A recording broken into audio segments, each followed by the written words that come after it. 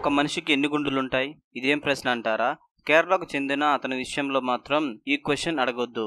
ఎందుకంటే ఆయనిచ్చే సమాధానం మిమ్మల్ని అవాక్కయ్యేలా చేస్తుంది. అందరికీ ఒక గుండె ఉంటే ఇతనికి 2 గుండెలున్నాయి. ఆయనకి కుడి, ఎడమల్లో 2 వైపులా గుండె ఉన్నాయి.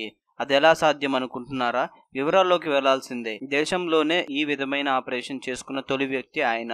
వివరాల్లోకి వెళ్తే, గుండె సంబంధిత వ్యాధితో బాధపడుతున్న కేరళకు చెందిన 45 సంవత్సరాల వ్యక్తి చికిత్స కోసం తమిళనాడు కోయంబత్తూరులోని కోవాయ్ మెడికల్ సెంటర్లో చేరారు. పరీక్షించిన వైద్యులు గుండె పనితీరు మరీ దారుణంగా ఉన్నట్లు గుర్తించారు. ప్రాణాలు నిలబెట్టాలంటే దాని స్థానంలో మరో గుండెను అమర్చక తప్పదని నిర్ణయించారు.